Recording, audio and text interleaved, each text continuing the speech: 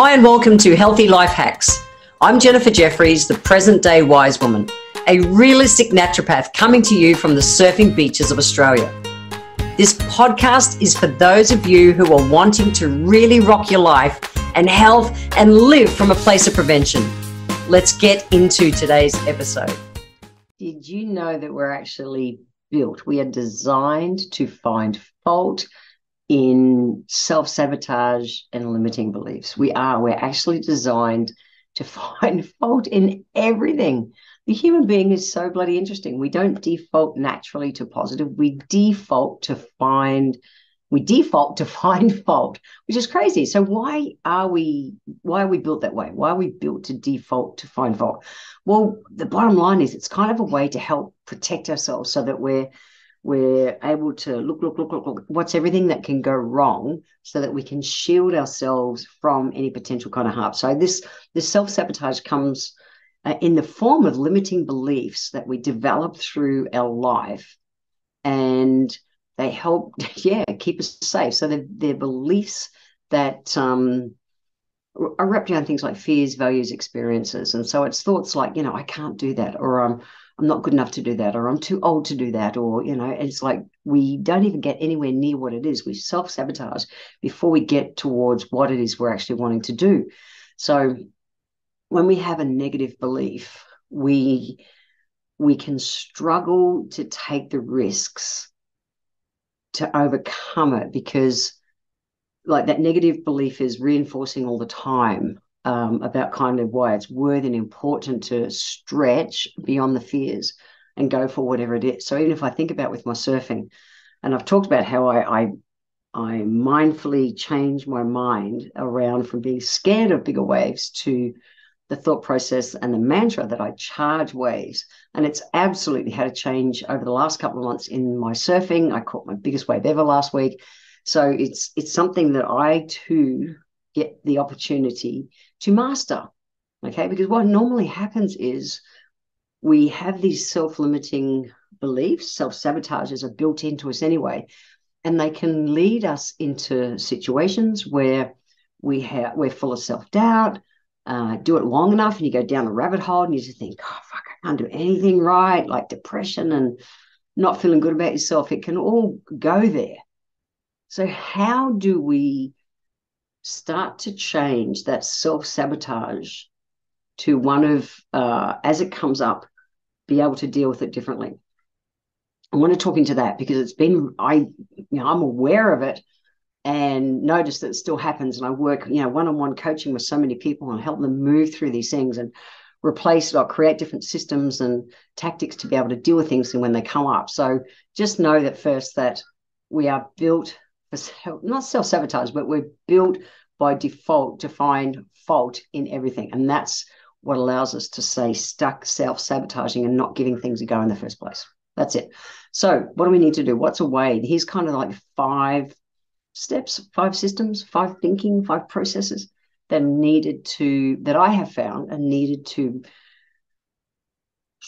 change our default. Because the default is there already for us to just default to self-sabotage and looking for fault in everything.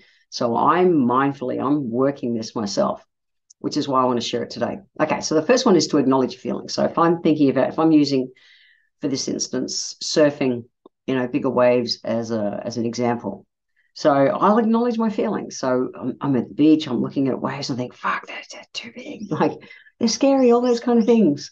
And Alice, my wife, she's taught me, just to breathe them at the ring. It's when we're scared, we naturally will hold our breath. And even when I'm paddling onto a wave, I noticed I was holding my breath. And so it's very mindful for me to keep breathing. And if anything, breathe out as I'm paddling, which is kind of counterintuitive, but just to move the energy to keep you going, because otherwise we hold our breath and we'll naturally hold back, we'll pull back off a wave if it gets, if I feel like I'm going to go over the falls instead of charging the wave. So acknowledge the feelings, feel them, okay? But take that time to pause, and it's a split second sometimes, but notice it, and without judgment. That's really important, okay? Because then it's like, you can process this really quite quick in your mind once you get into the groove of it. But you want to just, what I'm doing is doing a quick assessment. Like I take more risks, definitely at a higher tide, because I know there's more water below me, which means you can drown easier, but you're not going to get slammed onto a sandbank. So they both have got risks. But for me, I'm kind of naming it, acknowledging it without judgment. Just go, okay, yeah, Jen, cool. You're scared? Okay, just how do we get through that stuck emotion? How do we get through that stuck feeling? Great. Do something. Paddle forward, breathe out. Stop hanging on to your breath. That's one of the first things I do. Then we've got a split second to reframe our thoughts. Now, when we're first doing this, when you're in it and you're self-sabotaging, I can see a wave coming. I think, oh, fuck, it's big. In an instant, my brain goes, yes, it's too big. Hold back. Don't go. But the more we catch it, and at first you're catching it kind of mid-flight, and my brain will start doing the, oh, it's a big wave. And instead of going, I'm scared, like I was doing, now I'm replacing it because I'm saying it to myself enough. I charge waves, I charge waves, I charge waves. And I'm paddling for way more stuff than I used to. Do I catch it all? No. Am I getting better than I was? Yep. And that's what it's about. So pay attention to the way you're talking to yourself, that self-language, that the limiting beliefs and statements that you're saying to yourself, and replace them with, and I'm an idealistic, realistic idealist. So I live this rose-colored kind of world, but I've still got a, kind of a safety to it. I don't default anywhere near as much as other people do. So I'm still, I'll watch and live aware. So, but I'm reframing my thoughts instead of going, I'm scared away. It's like I charge. And I start paddling, and I remember to get the energy moving, and I do that by breathing out. Now, we've got to look after ourselves in that kind of place. We've got to be able to make self-care, making sure that you are a priority, and that, I've got more chance of charging waves and having the mindset to do that stuff if I've looked after myself and I've had a good night's sleep, if it makes sense. I have no judgment on what I'm doing. I know there's people out there who surf way better than me. I know there's people out there that surf not as good as me yet. No guilt, no shame, no stories, no nothing. I'm just looking after and managing my brain space, my mental health. When I put myself in those situations where I have in the past self-sabotage. And yeah, I look after myself. So I know how important good sleep is to me, for instance. That really impacts my thinking every day. So I make that as a priority. That's a big piece of my own self-care.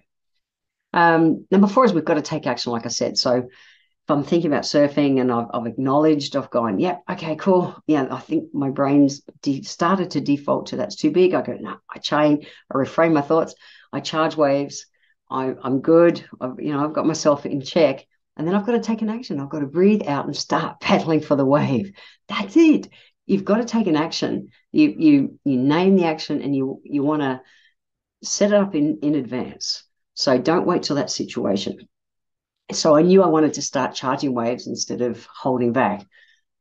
And so I made the commitment to myself that whenever, literally I said, I saw a wave coming and I'd say to myself, yep, I charge waves. I just start paddling, but breathing out while I paddle to get myself ready to, that I'm not holding on to the emotion.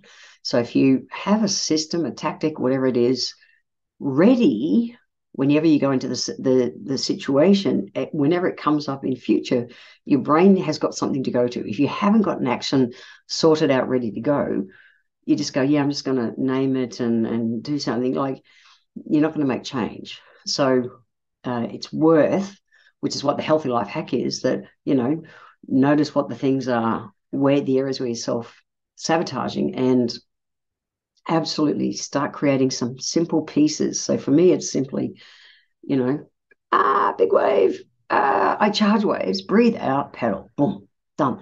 Move the energy out of your body. And I promise it gets easier over time.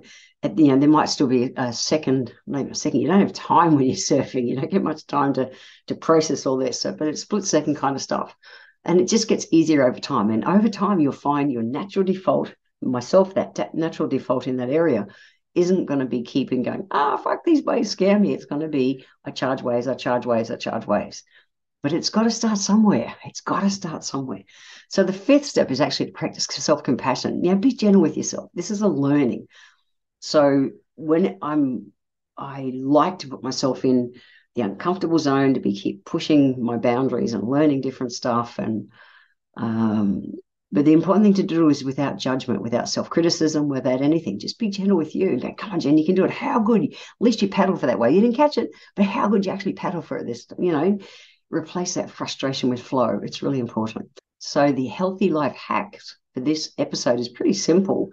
Notice some areas where you're self-sabotaging. The most common areas that people self-sabotage are their health. So whether it's what you're eating or how much you're moving your body a day, exercise and food, where are you self-sabotaging there? Is it your money management? I know I've been so in that area in the past. Totally different money game in my brain nowadays. Is it relationships? I've totally sabotaged friendships and relationships over the years. I really have. Just through fear, not understanding life and stuff. So just notice, and I promise this is worth the work, okay? Sit down, whether it's just quiet, and write down, just give you 3 areas where you know you're self-sabotaging. And what's one action you can have ready there to slot in when you're next tempted to self-sabotage. So whether it's exercise and you're committing yourself to go for even just a 10-minute walk a day, okay? 10-minute walk a day. It's pissing down rain outside. You haven't done your 10-minute walk and it's 7 o'clock at night. What are you going to do? Okay, and your brain's doing that. Sabotage. No, I'm not going to do it. I can't go. And you can justify all the reasons why you don't have to exercise. What if you replace it with, I'm going to do 10 minutes skipping one spot inside the house? Whatever. Just do something. Have something in your brain that if it's a rainy day and yet your commitment is that you would be, doing a 10-minute walk, whatever, that you've already got this action in place. Do a list of areas where you're self-sabotaging. Do a list of what you're going to replace it with. Okay? I promise it's worth it, because over time, your natural default will come to the action that is positive and take you towards your goals versus self-sabotaging. So to go and check out the show notes where you can go and review what I've just talked about, head to www.healthylifehacks.com.au. I want to thank you for being here today. If you enjoyed my podcast, please let me know by leaving a review on Apple Podcast. Every month, I draw one lucky person who leaves a review on Apple Podcasts to have a free 1-hour consultation with me. Be sure to subscribe to the show wherever you're tuning in from so that you always catch the next episode. And if you would like to receive a free copy of my Feed Your Body ebook, simply click the link in the comments below. Join my newsletter and we will get that free ebook sent to you. I welcome your emails and you can write to me at podcast@healthylifehacks.com.au. Until next time, remember, when it comes to life, live it, love it, and get on with it.